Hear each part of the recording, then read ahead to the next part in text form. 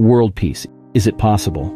In this video, we will take a look at solutions from different scientific perspectives. For peace to reign on Earth, humans must evolve into new beings who have learned to see the whole first.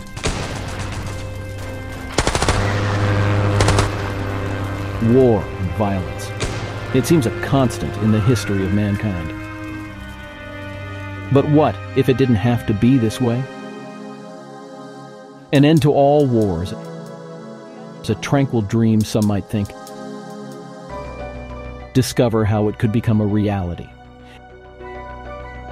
In the future, new technologies are helping us to bridge divides and build understanding. Through virtual reality and augmented reality, people are able to experience views from other cultures and societies, breaking down barriers and promoting empathy. Advanced communication technologies are also helping to facilitate dialogue and diplomacy. Even in the most remote and volatile regions of the world, people can share their story, allowing for even more compassion and empathy. He who knows only his own side of the case knows little of that. And with the power of artificial intelligence, we're able to analyze and predict patterns of conflict and violence, allowing us to intervene before they escalate. AI can help by finding the optimal way of using our limited resources. War and violence, it's all we hear about in the news.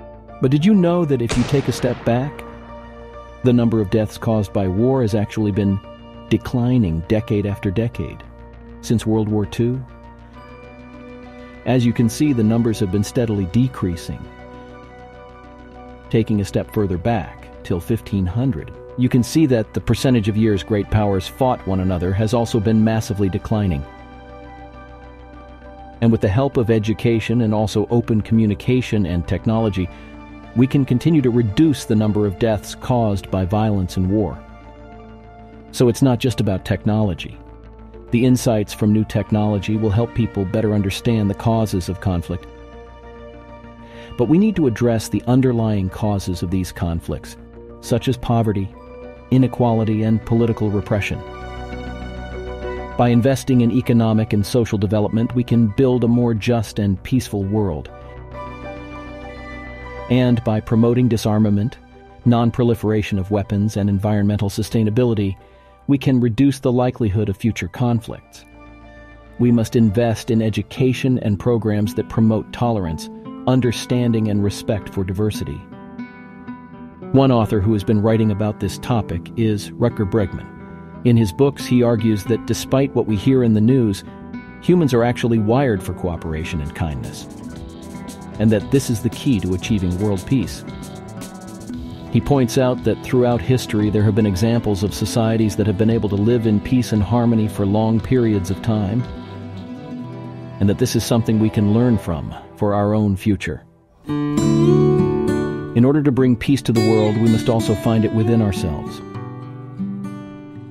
By incorporating inner peace education as a fundamental part of our schooling, just like math and languages, we can learn to find inner peace and expand it to the people around us and to the world.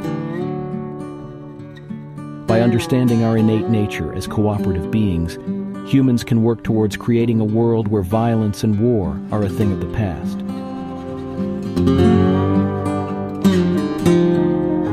You should now realize that world peace is not just a dream.